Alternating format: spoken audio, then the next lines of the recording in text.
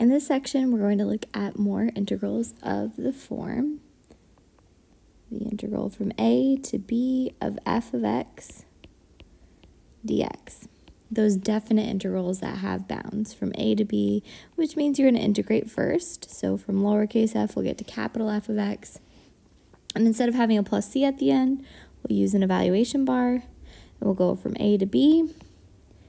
And that means plug in b into your antiderivative first, and then subtract plugging in a into your antiderivative. And you want to remember the answer is a number for these definite integrals. The only difference between this and the section that we did before is that here we're going to have some integrals that require some U-substitution. So looking at this first example, we are taking the integral from 0 to 2. So we have a definite integral. We're not going to have a plus c. We're going to have an evaluation bar, and our final answer is going to be a number. But what's inside the integrand this time is x squared times x cubed plus 4 all to the 5th, which would require a product rule if we took the derivative of it, and also a chain rule. So definitely a complicated derivative, which means it's going to be u sub for the antiderivative. So we're going to let u be the factor that's being manipulated, in this case the second factor, x cubed plus 4. We're going to take the derivative of that.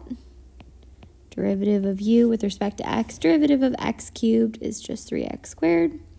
Derivative of 4 is 0. And then we're going to get du by itself by multiplying by dx. And now I have one extra step before I can do some substitution. I have my u right here, raised to the 5th.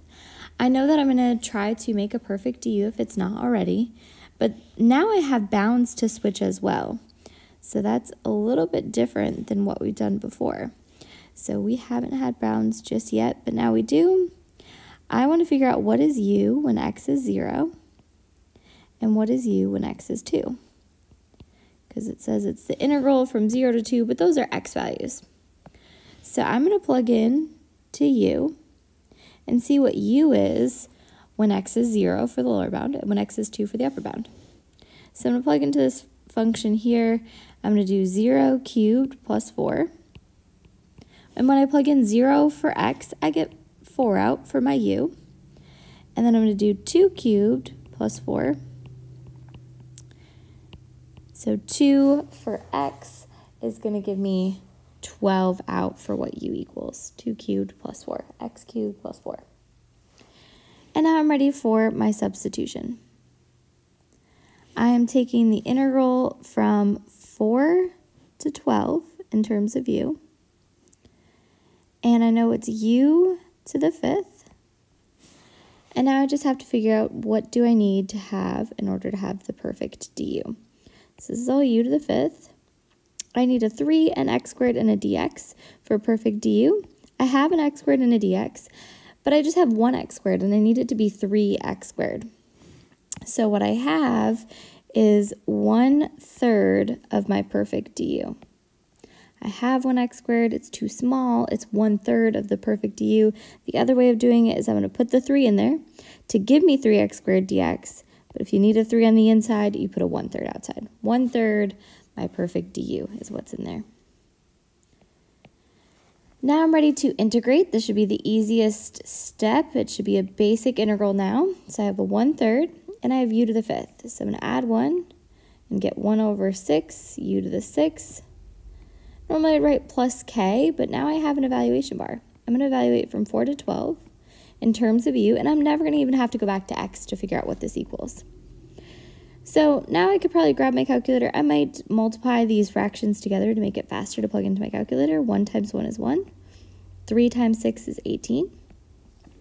So I have 1/18 of u to the 6th. So fundamental theorem says plug in your upper bound first. 1/18 of 12 to the 6th minus 1/18 of 4 to the 6th. And I typically, how I would plug it in is I would just keep that 1/18 out front, and I'd do 12 to the 6th minus 4 to the 6th. I think that's the fastest way to plug it into your calculator. However you want to plug it in, what you should get is 165,000 660.4 repeating.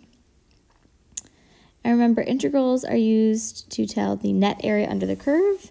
This curve is just very high up. We have a lot of positive area under it, so it's way above that x-axis.